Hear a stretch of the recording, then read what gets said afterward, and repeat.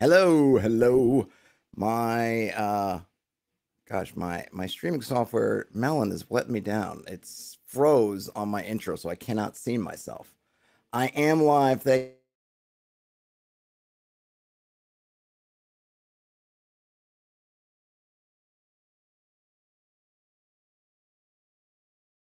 me. You know what? I'm behind it. I'm Brian Smith. Oh boy, now it's kicking in. Are people seeing my intro again, or do they see me? No, I'm seeing my intro. All right, hopefully. Can I quit it? Are people seeing me? Are they seeing the intro? Let me know.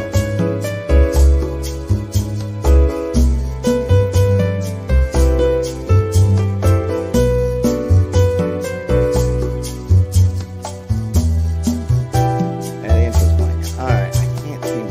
I don't think I can quit it. I don't think I can quit it. How the heck do I do it? And they need to have a.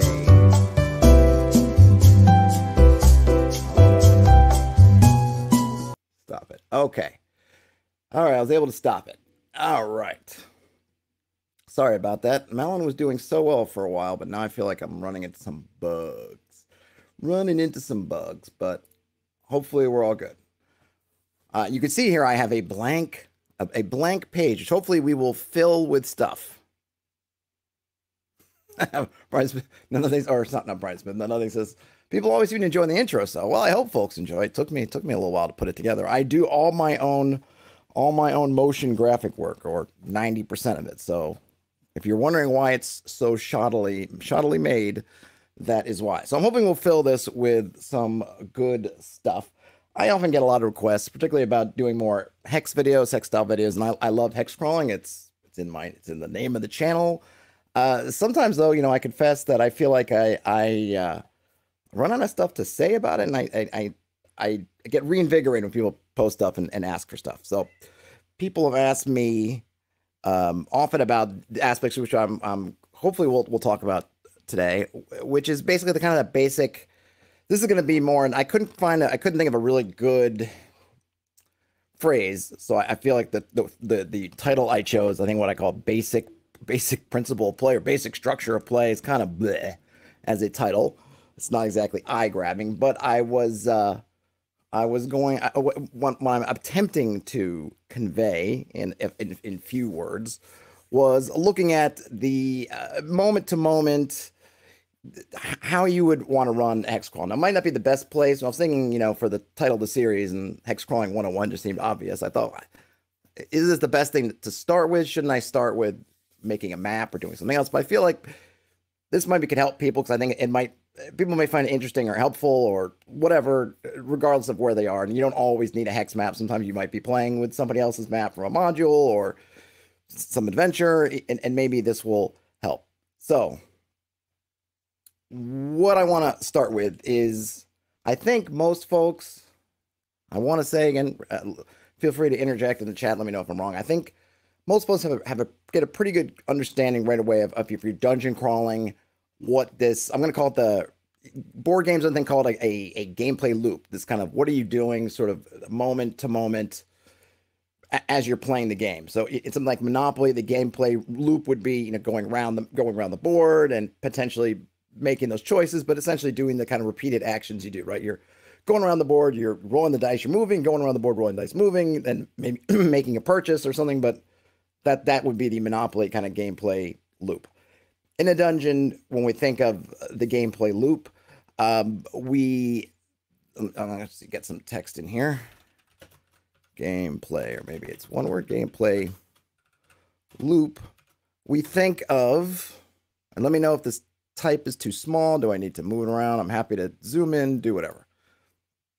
The kinds of things we think about in a dungeon would be moving around. So you're moving around, and then we think about those exploration turns. Or maybe I should put this in reverse. So we think about, first we have, right, we're expressing it in those exploration turns. Expressed in exploration terms. Let me fix my spelling here. those 10-minute turns, right? Exploration turns, 10 minutes. Oops, 10 minutes. And during those 10 minutes, players can move, they can, you know, search or do other actions. Search and do, oh my gosh. My keyboard's, my mouse, or not my mouse, my mic is just gets in front of my keyboard. Search and do other actions, and then we've got, from our standpoint, we have wandering monster checks. Any other, you know, any other, I'm trying to think what else. Oh, like torches, light, you know, resource, ticks. So does this make sense? What I'm talking about, we're looking at if we're in the dungeon, we're thinking, okay, we have each hour split up into six kinds of, we have six exploration turns in an hour. Every so often, every 1 or 2 hours, I'm going to check for wandering monsters, depending on the dungeon, depending on what I've decided. Every exploration turn, that 10 minutes, I'm going to tick off, okay, your torch or your lantern has lost a little bit of its glow. It's, you know, you're down from 6 to 5 to 4 to 3, that kind of thing, right? So that's what you're doing in the dungeon. And in the dungeon, when we talk about moving, usually by the book, I want to say, classically, of course, you can do whatever you want, about 120 feet for 10 minutes, which I think is to indicate that the party's being careful, trying to be quiet, not necessarily succeeding, but all that kind of stuff. So in a dungeon, in the absence of them running into a specific challenge, this is that loop. Okay, we're going to tick down another exploration turn. What are you doing? We're moving, or we're searching, or we're doing something. Okay, tick, tick, tick. And then there's also, you know, you put your rest period in, tick, tick, tick. Flow of the Griffin says, I find it tough to rigidly structure the turns.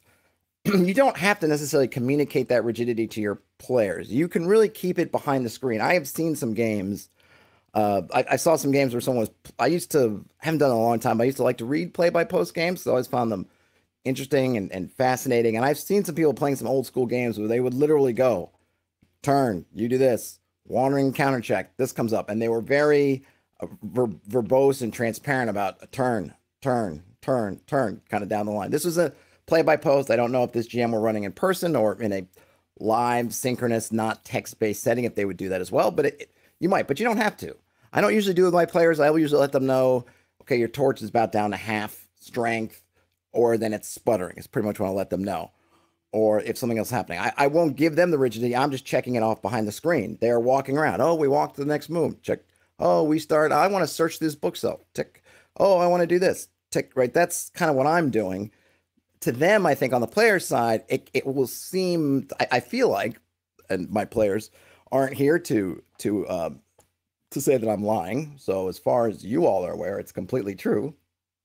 I think that it can be fairly smooth and flow for them, and the rigidity is kind of behind the scenes.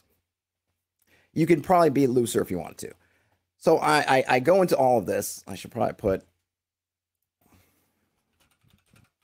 dungeon gameplay loop. I go through all this because I think in reality the wilderness or hexcrawling gameplay loop is not really that much dissimilar. It's just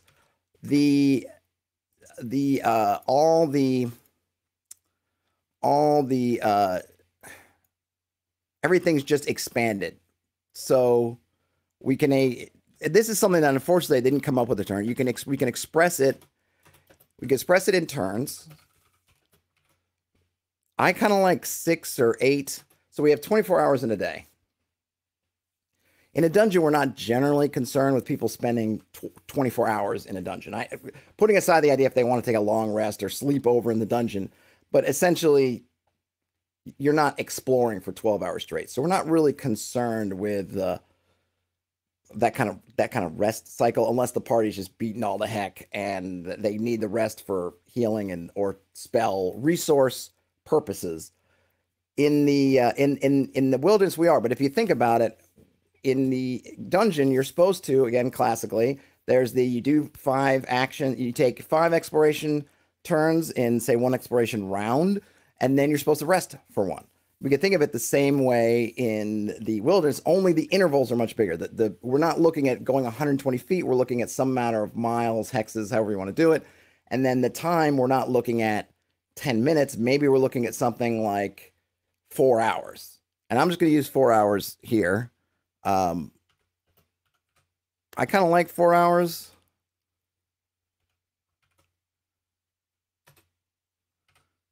Because, how come I got that? There we go.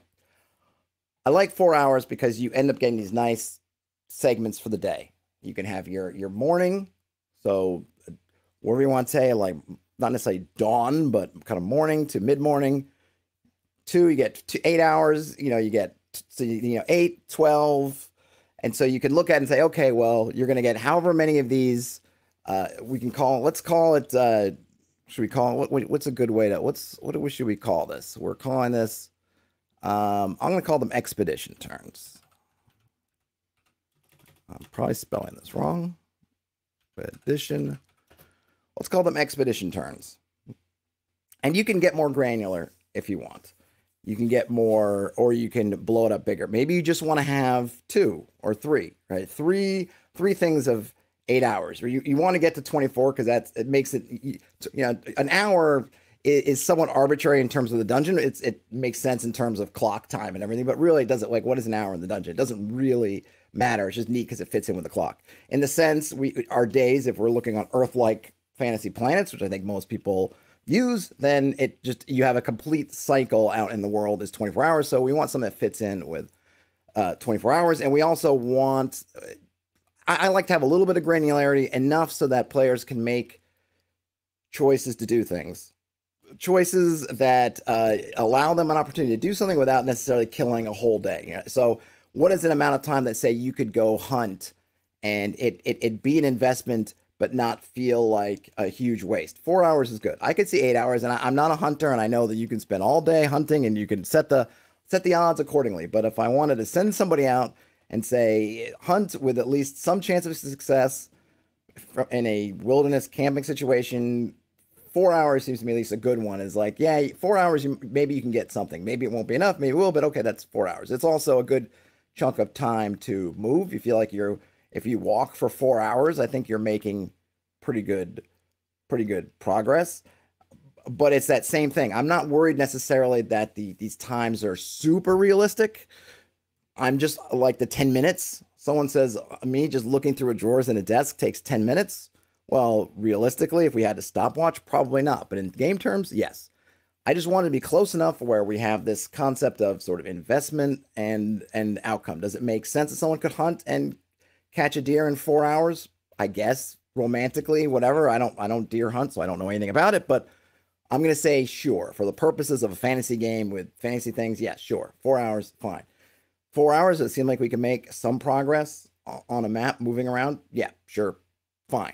Can do that. And that's kind of all we're looking for. But in essence, it's really the same as the dungeon. So again, the kind of things that the party can do in these 4 hour blocks, or however many hours they can move, they can walk, they can search, or do other actions. So this could be, now, when you say search in the wilderness, maybe we're not talking about searching a chest of drawers. Maybe we're talking about searching for a landmark. We know, or we believe, as the party says, you know what, I think we're in the right area. We've looked at the signs. We've found the valley, but we don't know where the hidden temple is in the valley. So we know we're not really moving around, but we kind of know where we are. So now we're going to spread out, and we're going to comb the desert or sweep through the forest or hack through the jungle. We're not going to stop for at least 4 hours or until we find the hidden temple. Or maybe we're looking for someone. Someone escaped us and we think they ran in this area. Now we're going to fan out, try to find them. Or I buried my treasure, said the pirate, and we have his treasure map, but we think the X is around here somewhere, but we need to find it. That's searching. Anything you want to do. Wandering monster checks. You can determine. I like to do once per kind of 12 hours. So, for me, and I do it once per day, night, per hex, because I like the idea of some stuff being up at night, some stuff being out in the day, and some stuff being at night. But you could also just time it, just like in the dungeon with, hey, so many of these expedition turns, or maybe you could roll a die. I'm rolling for a wandering monster check. Sometimes they'll be during the day, sometimes they'll be during at night. so on and so forth. And of course, we also have your resource ticks. These will probably be only once per 24-hour cycle, depending on your environment, but it's the same kind of thing. So once through one of these, you're going to decide, maybe you do it every evening, or you do it in the morning, where you say, okay, guys, tick off one ration or 2 rations. However, some, rations work differently. Sometimes it's 3 meals in a ration. Sometimes it's 2 meals in a ration. Sometimes a ration represents 1 meal. However you're doing it, iron rations or regular rations, whatever. You pick your time on one of those ticks around the loop, where you're going to say, mark off a ration, mark off water if you're tracking water separately. Some games you're also tracking, I want to say Into the Weird and Wild, or Into the Weird and Wild had, I think they had just kind of generic, like fire making stuff. So you might want to tick that off. Let me just see here in the chat to go a bunch of stuff. Okay, Brian Smith says, wilderness exploration seems to naturally be broken up in units of time tied to the day-night cycle as the dominant regular intervals. Exactly, yes. This is true, which is something you don't have in the dungeon, but still you're kind of, that kind of same loop. Hun78 says they're starting a Forbidden Lands campaign this Saturday, so this is a little seminar is oddly well timed. I'm glad to hear it. And then Brian Smith asked Hun if they've played it before. They said they ran it with a bit cut off, which turns out to be a big no-no for Forgotten Lands. Everything is tied together, and you break if you mess with it. I didn't know that. And then Brian Smith says the board game Root has 3 main time chunks: Birdsong, Daylight, Evening. I like those themes, units of time, trying to time tying to a specific terrain, hex possibly. Yeah, there's lots of these. Like I like, I think for time, I like. I've been dabbling around with, so you have kind of morning. I kind of like something like this. Morning. Let's just write this here. Let's go. Time, or what do they call it? Expedition turns. Expedition turns, and then again, my spelling coming to haunt me. Actually, my spelling is usually pretty good, but not. There we go. We've got, what the heck? It didn't hold. Thank you. Why do you not? I'm asking you to spell it, and you're not changing it. Okay. I kind of like morning, noontide, afternoon, dusk. Let's see, did I have one more? Evening, and then night. 1, 2, 3, 4, 5, 6. So this is kind of what how I've been setting it up. I think I can put some arrows here, can I? Maybe I can't. What is that? Oh, no. So I kind of like these names. They work for me, but it's the way you want to think about it. In the day, you've got your morning. We could say if you get up, and I think of expeditions, I think if you're moving, you're really getting up at, say, 6 o'clock, you're getting up, hitting the road. 6 to 10, morning. 10 to 2, noontide. Afternoon, 2 to 6. Then, dusk, 6 to 10, evening, 10 to 1 or 2 a.m., and then night around, something like that. Fluffy the Griffin says, I think 4 hours is good enough when survival is necessary and you aren't picky. More than enough time to see a few squirrels, a couple deal, a raccoon, a turkey. Yes. And I think that's the point, is we're not ultimately we're not trying to simulate here, right? We're trying to make something that's close enough that if, on the one hand, if you said to someone, or someone said to you, I want to spend the morning hunting for deer, and they find something, it doesn't seem like, whoa, you found something? You're gone 5 minutes, you found something? Or the same token, if they're not successful, it doesn't seem like, hey man, why couldn't I was out there for a week and I didn't find a single deer. No, you're out there for 4 hours. Do you want to spend it? Right? Morning, you've been out there. Now sun is getting wherever in the sky. Do you want to keep going? Do you not want to keep going? Kind of up to you. So you want it to kind of work both ways. Be near enough to reality so that it works for everybody and it kind of fits within the flow. That's really all we're looking for. But really, in terms of the gameplay loop, that really is pretty much it. So what I will do is they wake up, and again, you could probably do some stuff whether you want to roll for when they wake up. I don't usually. I usually figure, especially in the kind of fantastical version of this time period, people where I think we're pretty early risers. I mean, even now, my wife and I, especially since we have a daughter, are pretty early risers. So, 6:30, we're up. We're up, and we're at least semi quasi functional. So I give the same thing to the players. So they're basically up in that morning. What do you do? Okay, we want to make breakfast, or we're gonna break up camp and move. Okay, fine. Like usually in camping, unless they have a really big camp, I'm not going to really take out much time for them packing up quickly, hitting the road. It's just, okay, we're moving now. There are decisions to be made.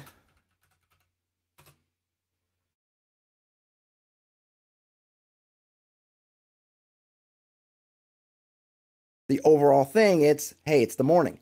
What do you guys do? Okay, well, we've been heading from here to here. We've been going northeast. If I have a map or whatever it is I'm doing, okay, I'm trying to pick northeast out again, continue on our way. Let's go. Or maybe we're in town and we're packing up to leave. Let's go, right? We'll go, we're going northeast. We're following the sun, whatever it is. And then great, right? So that is they spend their 4 hours. So during that, what will I do in terms of how I am describing those 4 hours is I'll talk about looking at the hex map. I'll see about how far they're moving. This is when I will roll to see if they're getting lost. Are they on track? Now, with getting lost, you could use whichever rules you like. And I'm trying to keep this kind of rules agnostic so that if you're using BX or you're using Forbidden Lands or using Into the Word and Wild or using something totally different, like I'm not trying to throw a bunch of specific rules at you. But much like anything else, we're going down there for that 4-hour period. If you decide that because of this environment or just in general, you're gonna have a check to get lost every one of our expedition turns. So every 4-hour kick, then you would roll once for the morning. Maybe you only want to do it once a day. I tend to try to not have a hard and fast necessary rule for it because I try to be cognizant of, can the players really get lost or how much can they get lost? And I've said this before, there are certain things where you have to just be careful with the lost thing. It makes sense to me in some terrains and not others necessarily, right? If you're in an open plain and you're heading to Mount Fuji, it's this massive mountain that you can see for 100 miles.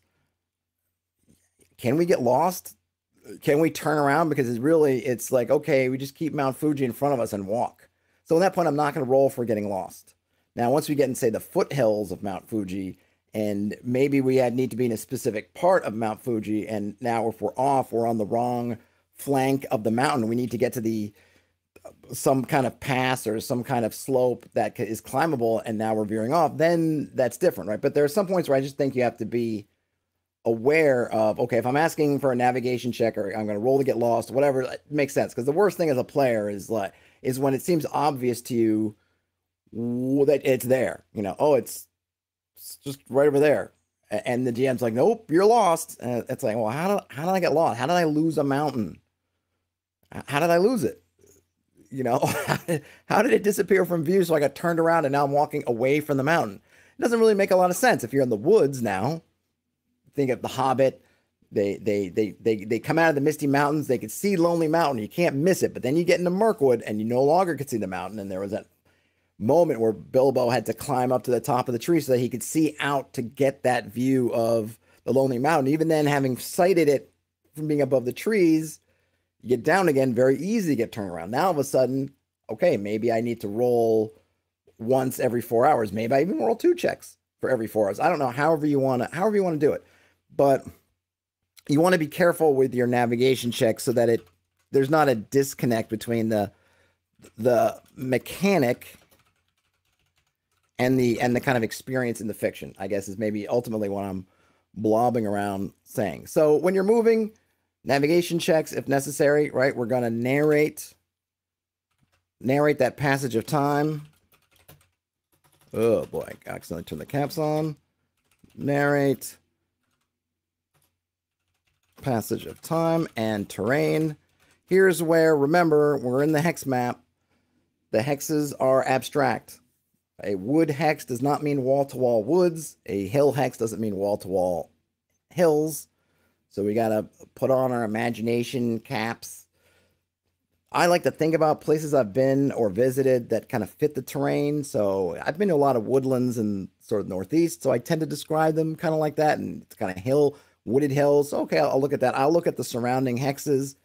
If we're moving from woods to plains, then I'll try to narrate that, how the woods are kind of slowly, if I don't know, right? If I know that they're kind of near the border area, or if they're in the middle or at the beginning of that woods hex, they're probably not going to see much of that change yet. It's going to really depend, but I'll talk about, you're seeing more grasses, maybe some more ferns, and I don't even know if it's going to totally make sense if I was an Audubon field guide, it probably might make no sense at all, but I want to try to portray that change in the terrain. If there is no change in the terrain, if they really just going, they're entering the woods and it's just, it's deep woods for however many hexes and hexes, then I will try to describe some things about it.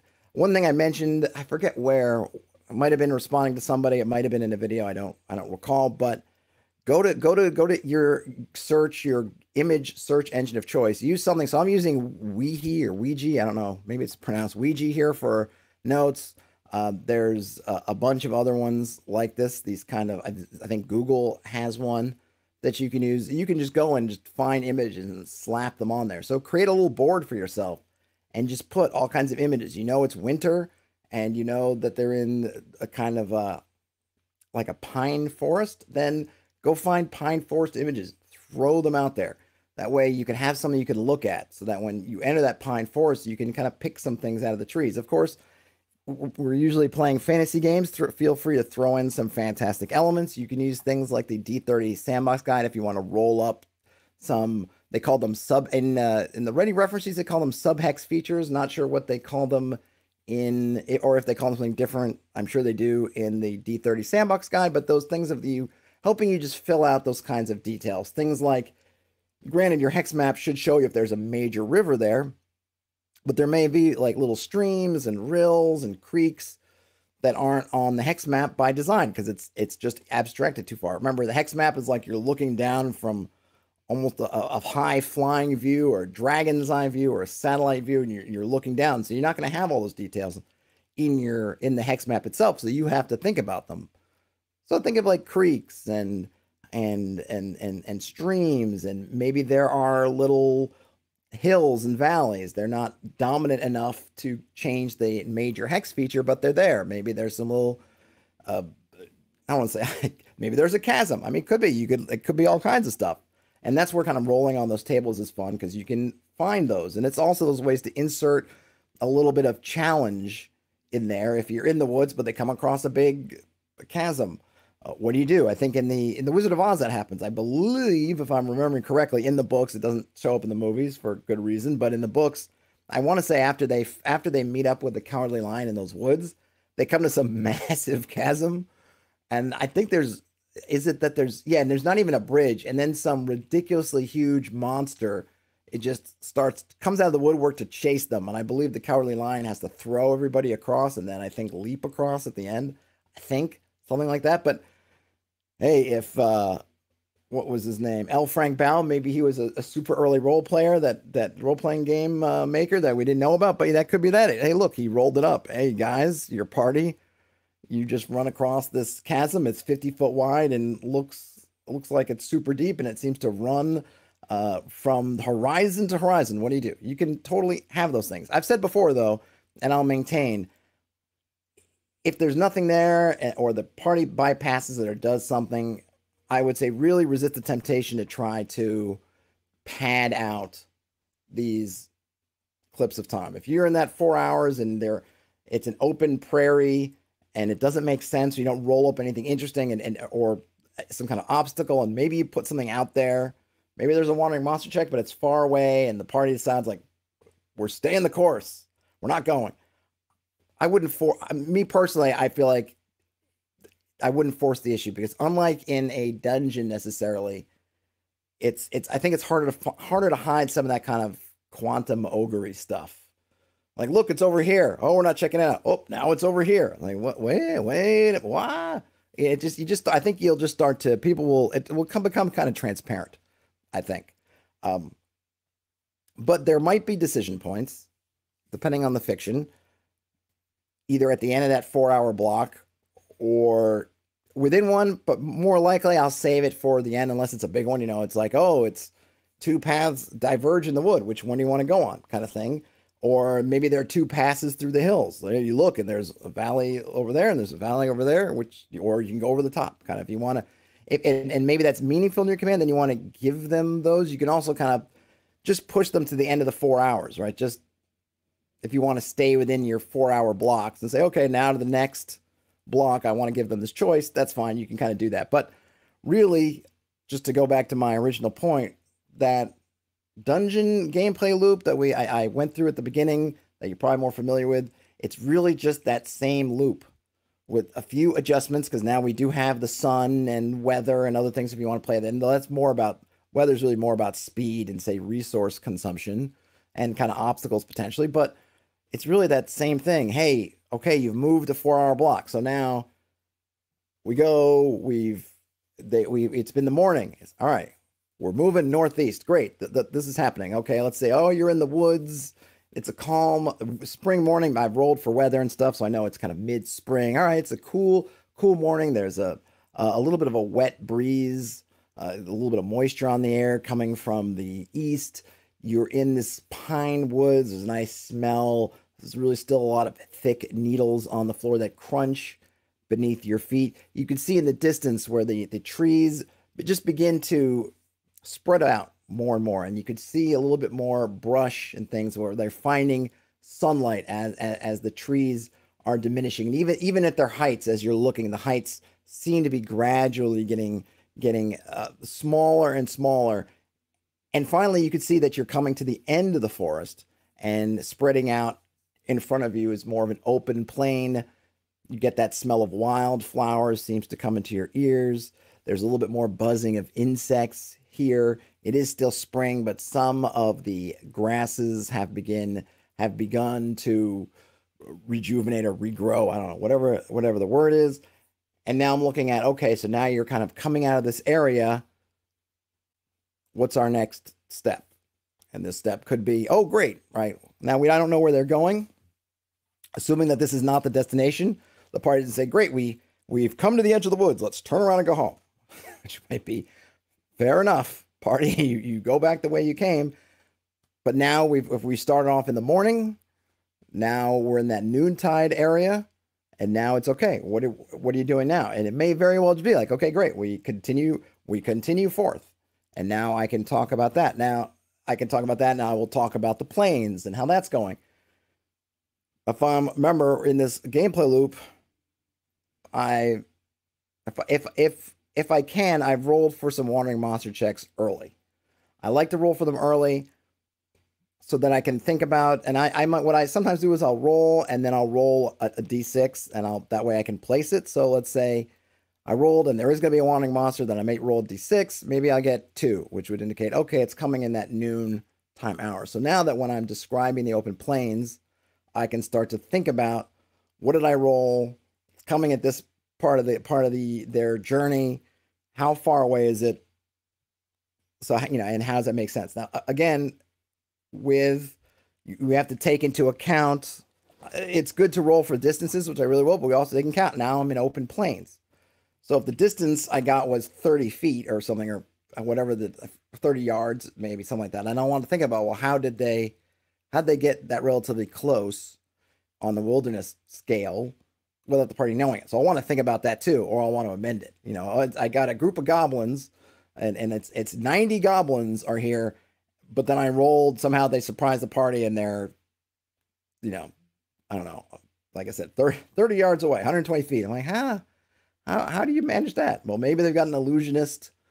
Who knows? Maybe they've constructed a big painting of open prairie that they painted like Wile E. Coyote that looks just like the rest of the plains, and then they drop it at the last minute and charge forward. I don't know what it would be, but I want to think about it, and if it just doesn't make sense to me, and I'm going, these goblins don't have a high level or whatever illusionist to make a large enough illusion to hide 90 of them, or whatever it is, then I'll go, okay, I got to push them back or do something else or figure out another way. Maybe 90 of them are not that close, but some scouts are, and those scouts can duck down into the tall grass and do a better job hiding, and the 90 are somewhere further away, but they're all part of the same overall group, whatever, something like that. But I want to think about these things so that when I'm coming here now, if I'm talking about, okay, now you're getting into these grasslands and the grasses are still mostly brown, but you can see some green starting to come forth. And you can see some little flowers starting, the buds starting to open a little bit, and some of that color. And I might talk about, well, the grass is maybe to you, if they're, mostly humanoid and not, or human or humanish in size, and they'll say, okay, it's coming up to your, maybe your mid thigh or your waist, and oh, where there's a dwarf, so okay, maybe up to your chest, something like that. So then if I want to talk about goblins surprising them, at least I can say they jump out of the tall grass. If I narrate the place like it's manicured like a golf course, excuse me, let me get a swig of watered down grape juice for the working man. If the place has grass that's mowed down and manicured like a golf course, and then I have goblins pop up, I got to explain it. So, you just want to make sure it makes sense. But I'm just going to narrate through that. Okay, now you're moving another 4-hour stretch. I usually will have them stop for lunch. I don't usually deduct it too much. My numbers for travel are very fuzzy, and I like the fuzzy numbers. So I will see people try to get into the weeds on doing all the calculations. I don't care about all that, because no one there has a kind of GPS or even a step counter to figure out exactly how far they are. So I allow all these gray areas of, hey, some days you're a little bit faster. Boy, yeah, you thought like you were walking fast, but maybe you weren't. Maybe you were the path you took was more circuitous than you thought, or you just weren't making as good progress as you thought. I keep it nice and fuzzy. And that way, if in one day they dig a little further or whatever, but it kind of fits, I'm able to get the mechanics to fit right, I'll flub the fiction a little bit. It doesn't matter that much, right? No one has the ability to be super precise with their counting. We're not even wearing watches. We're looking at if there's a sundial somewhere you can look at, maybe that's great for the most part. People are just kind of eyeballing it. So I'm not terribly, picky about that stuff. I'll just kind of narrate, have them stop for lunch. And because my numbers are fuzzy, I'm not interested in, well, that 10 minutes for lunch. Did lunch take up this much? I don't care. It's the numbers are fuzzy enough and flexible enough throughout the day that if a few minutes from each one, we pull it together and call that lunch, so we can make our accounting nice and clean without having to have like a weird, it doesn't take 4 hours to eat lunch, and I wouldn't want them to say, okay, you ate lunch, now suddenly it's nighttime. What? The sun's gone down. The sun's gone down while you cook lunch. No. So, but I'll factor in that stop for lunch. And what I'll usually do also when we have the lunch stop is it's also another way for me to kind of reset. It doesn't fit cleanly into the turns, but I don't really care. What I really care about is I have a chance to kind of reset what's going on. If they have any things, it's also their opportunity to kind of reset a little bit if they want to. Other than that, it's next 4-hour chunk. Here's what's happening, next 4-hour chunk. And as things are going, right? Okay, if it's dinner and I'm ticking off your actions at dinner time, we'll tick that off. Now, all right, so what are we doing? We're prepping up camp. That to me, I don't mind, is kind of a 4-hour thing, the sort of prepping and getting ready of camp and doing stuff. We can put that as part of like that what are you doing at dusk, right? We could fit a few things. All right, we're prepping camp, we're cooking a meal, we're doing that stuff. And you kind of put all that out and okay, that's you can also lump in, if you want to, you're kind of, depending on if you want to narrate the stuff or not, I don't know what you call them, downturn-ish actions, or the stuff like, oh, well, all that stuff that people will factor in. No. The reason why this doesn't happen is because we're, whenever we're not moving, we're constantly sharpening our weapons and cleaning, and oiling the blades and making sure our bowstrings are in good order and that our bows are nice, right? All that stuff that can factor into, okay, now dusk or whichever time they do it, that's one block. You can lump all that together, all your kind of camp prep, food prep, maintenance, boom. That's kind of one block. And then you have 2 left over, in this case, evening and night mostly. And those are who's taking your watches. Do you want to, and then it's, to me, a lot of times 2 guys from my party will just take 1 watch, or that'll usually split into 3. I don't, again, in terms of the turns, I don't care that much. They can kind of do that. But in terms of my accounting, I'm just counting it as two turns. But if they want to have one, essentially, one takes split those 2 turns into 3 for their own thing, that's fine. And then that's kind of your 8 hours sort of standard rest. And then get up and do it again until you get to where you're headed. Anything in the chat? Am I not scrolled? I don't think I'm scrolled up. Oh, oh my gosh. Oh, bunch of stuff here. All right, let me, I thought I was updating the chat and I was wondering, wow, chat seems quiet. And I realized I had scrolled up and never looked back. All right, let me try to see. Here's where I think I was. Okay. Brian Smith says, taking watch of the common breakdown of Expedition Turn 2 seems like the timer.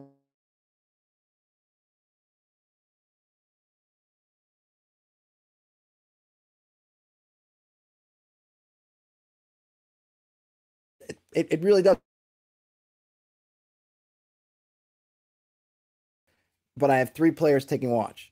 So then it's just a matter of basically 2 players. It really is that 2 players end up on each turn, right? It's just if we have A, B, and C on the first turn of watch, really I have 2 players, A and B. And then on the second watch, I have B and C. And then at some point, during in the middle there, kind of B drops off, right? That's basically it. They don't need to be aware of it. They can just be like this much later, but this much later, and you wake up so-and-so and they take the watch. But for me, I'm just looking at it as two turns. If it was something that if I'm like, you know what, I just can't, this mismatched expectations, I just can't do it, or I don't want to do it, then just say, hey, we're going to do 2 watches, 4 hours each. Do it that way, which I think would be totally fine to me. Brian Smith says 3 day units, 3 night units. I might try just to mark them off as we play. Yep, I think it works pretty well. And then Hun78 says, so try to hide the mechanics a bit so it feels less turn-based from the player's perspective. Yeah, I don't need to. So Hun, I wouldn't say hide it. I just don't show it. There's no reason to show it, I guess. And I'll usually just say something like, well, it's lunchtime. The sun has reached the top of the sky, or the height of its arc for the day. And so I kind of marking it off. And just like in the dungeon, I don't need to show them. I mean, if they wanted to be super intent and ticking off those things, I would do it. I just don't express it to them in now it's this turn, now it's that turn. I'm just doing that in my head. Price business halflings always wake up last. Hey, Terrence just got up. Maybe Terrence is a halfling. Could be. Do players have a hex map, a simple map, or no map at all? Hunt asks. I don't give them any kind of map, or maybe I'll give them a simplified map. My current game, I gave them a very, very simple map, impressing to them the lack of scale and everything. I really just wanted to show them where a couple of the towns were, and because it was known, it's not unknown. This is like where they are is really pretty highly civilized or settled, I should say. So it was like, yeah, you know these towns. I generally don't really give out much maps. I definitely don't give them out the hex map. Maps are great rewards. They're great things to find in chests. In fact, I believe, at least originally in the white box, maybe in BX as well, is something you could roll in your random treasure tests was treasure maps, and these should be great, very non-accurate, or just its accuracy is not even really the point kind of maps, but just give folks a taste of what's out there. I certainly don't give them my, accurate or sort of GM maps. That's stuff for them if they express interest. Make it something you can get. Oh, you want that? Well, the Duke's got maps, but he's not going to give them out for free. So what are you going to do for the Duke? Or maybe you could hire a surveyor to draw you some, or cartographer to create some maps, and that can be a mission. I'm in the kind of like, my mode as a GM is kind of barter town. Nothing's for free, or very little. Nothing's for free. They want it. I'm happy for them to go get it. I do not give it to them. And Brian Smith speaking, yeah, we did talk about this last time. Yeah, the GMs basically have a full hex map. Of course, you got to have your tools, but the players, not so much. Let's see, what else we got here? Just scrolling through chat, so apologies if I'm not yapping. But the Griffin says, in my opinion, my players aren't cartographers. With everything being abstract imagination, it's very difficult to convey distance and terrain. Maps help bridge the gap. They can. Absolutely can. I mean, look, it's always kind of a, we could preface everything by saying your miles may vary with your players and your experience and how you like it. I found that my players have done pretty well. I think it helps if they're doing it enough, or I want to say do it a lot, but like my players have been romping around this particular part of the countryside for a while now. So they know pretty well, have a good idea the kind of distances and things and how long things take, which is good. I haven't, I mean, my own self, I haven't had necessarily troubles with just narrating it. But again, some people are very used to their tools. I mean, it would be really interesting to think about if there were some ways to bridge that because I think there is something that you lose when you don't have that discovery kind of unknown, when you just kind of see the map out in front of you. By the same token, you know, you can look out again, go to a high. I think we talked that last time, or it might have been my the Hexcrawling Q&A about, hey, we only have you only use 3 hexes, but I'm like, well, what if you get to a high point and just look around? What happens after those 3 hexes, right? So you gotta balance it. I've had good experience with doing just Theater of the Mind and then having them earn a map. But again, that's something you can do is give them a map, but have them earn it and have it be up to them to really keep it up to date and put things on it. Or if they don't want to do that part of it, then you can put things out there. It can give them, you want to call it adventure hooks or opportunities to have people in the game fictionally able to update that map for them, right? Cartographers, nobles, people in the military, wizards, and other sort of researchers and people who hoard knowledge will have maps so that you could say, oh, you want to upgrade your map or you want to get more to the map or you find your map lacking. Well, the so-and-so over there might be able to do it. But again, what are you going to do for them? My thing is, you know, again, is I give nothing for free. And my players kind of know that and act accordingly. Let's see. Ryan Smith said, my players quickly tire of the loop of DM describes landscape. Players say we continue before. It feels like something they would want to skip past. Maybe they aren't Hexcrawl fans, though. Yeah, so you can certainly, I think that's where you have to kind of read the room in your descriptions, which is not really dissimilar from when you're in a dungeon, right? You're in a dungeon and there's a really long corridor and you spend the first minute and you're saying this whole description of 10 feet. And then the player's like, okay, but we keep moving the rest of it looks like it's 100 feet to the end of this thing. So we just move the 90 feet. Or you could keep saying, oh, but then the next 10 feet, and then the next 10 feet. But at some point, hopefully you read the glazed over looks on your players' faces and you go, okay, 90 feet later, you get there. And you should be open to doing that in the Hexcrawl too. If I'm looking at it, I'm kind of narrating through and I'm doing this stuff and I'm seeing like, well, we don't care, or we don't have time to worry about this stuff, then just, jump ahead. If there's nothing there, if the things, and we'll do in another video, I'll get into more of the kind of obstacles, opportunities, the kind of those putting in features and those things that you can, besides creatures that you can put in your hex crawls, hopefully make them interesting. But at the end of the day, even if you put something, look, you enter the open plains, and to one side you see this amusement park of wonder, and lights are spinning, and signs are beckoning you to enter, and your players go, I want nothing to do with that. We run the other way. Then you just got to go with it, right? And I think that's where I kind of mentioned earlier about don't force it. If they're just moving along ahead and you put some things in front of them and either they overcome them quickly or they just don't care about them, yeah, don't drag them. Because I think what happens is the GM gets in their mind saying, okay, my party's gonna be traveling from A to B today. That's gonna be this whole session. I've figured it out. My session tonight is gonna be a party traveling from A to B.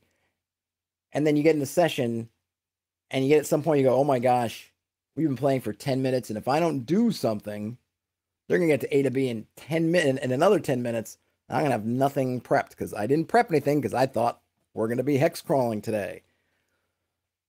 It's a bad, don't do that. Because then what you end up doing, which I've seen DMs get into, is, well, look, every hex or every so often they're going to run to an encounter and this and that. And then it feels like a monster corridor. It feels like, it doesn't feel like a hex crawl anymore. It doesn't feel like your choices matter. It feels like you're just marching from one thing to the other. And that kind of, I feel like that undermines the beauty of the hex crawl. So yeah, if your party's just motoring along and there's nothing there to stop them or slow them down, and they're not interested in smelling the flowers as they go by, then just move it. Much again, like you would in a dungeon, if you're in a big corridor or something else, and you find yourself wanting to describe stuff, the party's like, we move on. Like, they open a door to a room and you want to describe this beautiful room, and the party's like, yeah, we close the door and move on. All right, close the door and move on. Hun, oh yeah, talking about my goblin thing. Sounds like an ambush. Yep, pretty much. Hun says that's their problem too. The group is used to a dialogue, so having monologue gameplay is foreign to us. It doesn't have to be a monologue either. I think oftentimes it can be, depending on what's going on. It doesn't, I keep going back to it. It's like, what would you do in the dungeon? Like, what do your players talk about when they're in the dungeon? Because there's a certain part of the dungeon where someone may be taking point. You're going left, right, center, left, left, right, straight, left, right, straight. Listen at door, don't listen at door. Left, right, straight, upstairs, downstairs.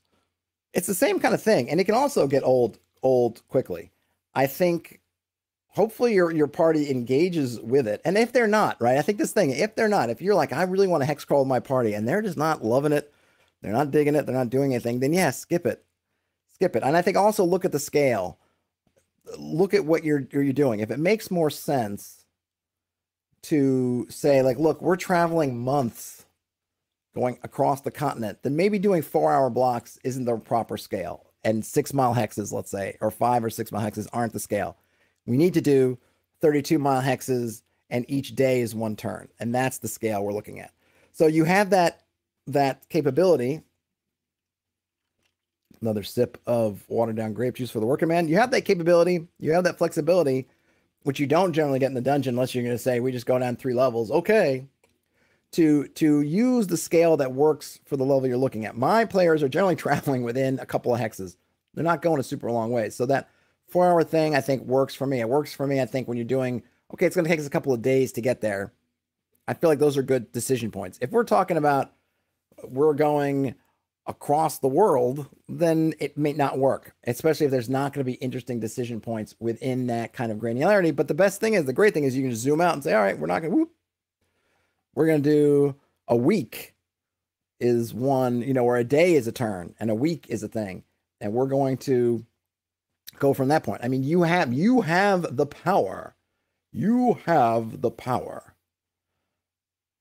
Let's see. Hun says the more decision points I can cram in there, the better. So pre-rolling possible encounters is probably required for me. Yeah, I mean, yeah, do whatever you need to. Pre-rolling encounters, pre-rolling some of those sub-hex features. Think about what they mean. Put them together. There is some kind of enticement of your players. If they're on, and the thing is, you have to also honor whatever the players are doing. If your players are, if the mission is like, we got to get there in 48 hours, or the princess or prince or the king, whatever dies, then they're not going to have time for side hustles, and they're not going to want side hustles, and they shouldn't. They're playing in the game, and the game dictates, yeah, we don't have time for this. We got to get to the place, or Robin Hood's going to get executed. We got to get there. We got to move. We don't have time for, standing stones or weird beckoning voices from the fog. But on the other hand, if they're looking for the next dungeon to explore, then suddenly, those standing stones, there could be something there. Voice in the fog. What's in the fog? Maybe there's something there that we can investigate, right? So we got to keep in mind, we got to honor and make sure we're keeping in mind what are the goals? What are the characters? What are the players trying to accomplish? Because if they're trying to just do speed, then trying to entice them with obstacles or opportunities is not going to be something that's going to appeal to them unless those opportunities or obstacles directly impede that speed. So throwing something off to the side and saying, do you want to check out this funky looking tower? It's like, no, we got to go get the princess. On the other hand, if there's a pass through the hills and there are bandits that have set up a roadblock there, now you've suddenly set up something that is, and they need to get back, they need to get through there one way or another. Now there may be an interesting decision point. Wait a minute. We got bandits. How many bandits are there? Can we pay them? Do we have the money to pay them? Do we want to pay them? That would be the easiest way. But maybe if we pay them, they'll still mess us up. But if we go around those hills, I don't know where the next best pass is. We could get lost. Do we pay? Do we not pay? Right there is something that they're suddenly going to be intrigued by. So you have to kind of look at what's going on. And if something's not there, it's not there. Don't just try to keep pushing them. Like, no, wait, the tower. Look, the tower. It's calling you. It's like, no, I don't want that. I don't want your damn tower. Leave me alone, tower. You could, of course, add magic into it. And, if maybe the tower just keeps following you now or something. Or maybe you end up in this kind of weird magnetic pull of the tower until you figure it out. You can't get past. That might be interesting, too. But, you want to be careful with that stuff that could be considered kind of railroady. Moderation, right? Ian said, I thought the first rule of Hexcrawl was not to tell your players they're in a Hexcrawl. I mean, I don't. So Ian, to Ian's point, I do not tell my players, you're now in the Hexcrawl portion of the adventure, which I think I mentioned. Well, it might have been in I think it was in the one of those OSR Reddit roundups where somebody asked to differentiating hex crawling from dungeon crawling. I think my first thing was, why am I doing that? Like, I don't want it to feel that way. I just want to feel like they're doing the same things, only just because of the context. We're just talking different chunks of time. Instead of moving in an hour and doing things in 10 minutes, we're doing things in 4 hours, that kind of thing. And Hun talking about the map says Forbidden Islands comes with this giant map where even the dungeons are noted, and it was bugging me. Yeah, I don't know if and you can read through there. I read through there a while ago, actually on stream. I never finished. Some games I think they want to make it more forward, player facing, where all the dungeons are. It's nice for the players to know something's out there, so I don't mind. I think I mentioned in one of those streams that I gave my players in another game a map that had. They earned it through adventure. So again, nothing for free, but they earned it through an adventure, and it had a couple of dungeons listed on there, but only kind of the names in a way that made it sound like it was kind of mysterious, like Den of Thieves, question mark, Cave of Thieves, I think it was called. And it was just kind of there to entice them and like, what is the Cave of Thieves like? That kind of thing, which gave them ideas of where to go and also choices. Let's see. Matthew Cashman says, how densely do you stock the map with locations? All right, so I do kind of like the, hey, one thing in your 6 mile hex. One interesting thing in a 6 mile hex. Remember, 6 mile hex is 30 some odd square miles. So the idea there might be one interesting thing in 30 some odd square miles. It's not, from that kind of standpoint, it's like, oh, that's not too crowded. And then it could be something hidden. It could be something. It could be a location, it could be a person, it could be a creature, it could be kind of anything, but I think I want to make it kind of interesting. I want to make it sort of worthwhile to find if it's found. And so I kind of like that. And then depending on what the terrain is and where they are, you can determine whether they accidentally find it. Certainly if they go searching for it, they'll probably find it. If you're in a plains hex and there's a tower, they're going to see it from miles away unless there's something really, something obscuring it. So then you have just kind of down to the investigative parts of it. But I've also said before, which is if you don't have it or you don't feel like it makes sense, then don't put it in there. But you can just kind of make it plain to your characters to declare that it's kind of empty, right? Because I don't want them just searching for nothing. So if it seems this is plainly like plains and there's 30 miles of plains and nothing in it at all, then I'll try to make that fairly clear. Okay, Fluffy the Griffin says, I think the biggest disconnect for me is I'm a perma DM and I've never seen a Hexcrawl played over the shoulder of another DM. So it'd be cool one day to see something like that played out. Fluffy the Griffin, I hear you, and people have asked if my group were like, if I had like a YouTube group or we were streaming our games, I would totally do one. I mean, it would probably be at least an aspect, a preferred aspect. My group is not that. And I've been thinking about, well, if I was going to, maybe I'll think about it, because I'm thinking about, well, if I was going to do that, how could I do that? How could I literally play one out? I don't know. Maybe it's hard to kind of mock or do one, because then you don't get the nice thing with seeing a live play is that you get to see not only when things go exactly according to how the GM or how you think it would go, but when things go differently, when the players decide to chase after something that was just a little flavor detail, or there is something major and the players decide not to. And then we could, talk about it afterwards, have kind of a debrief on, hey, here's what I thought they were going to do. Here's what they did. Here's how I handled it. I'm not sure if there's really a way to mock it up to make it useful, since I don't have that kind of game.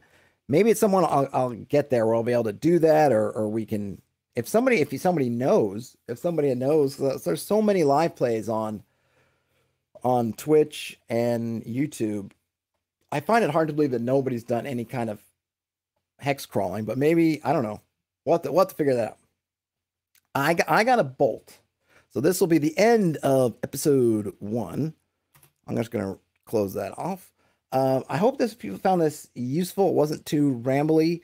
I hope it made sense what I was trying to express, which is basically, in some sense, really leveraging your dungeon crawl skills in the hex crawl, just adjusting for the different lengths of time and distance that we're talking about. Really, a lot of the steps don't change a whole lot. Now, the descriptions are different. and there are a couple different things, and we have that day-night cycle we have to take account of. But I'm hoping that if you kind of drill down, right, you do like it. What was that? Oh shit, I was going to think of that Jim Carrey movie where he's living in the artificial world, right? You go into the control room. That's this window that's behind the sun.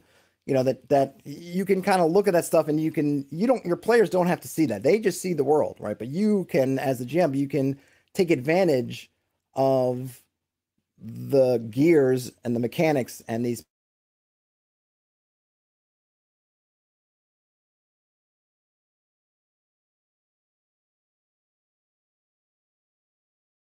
spreadsheet or something with like, okay, we got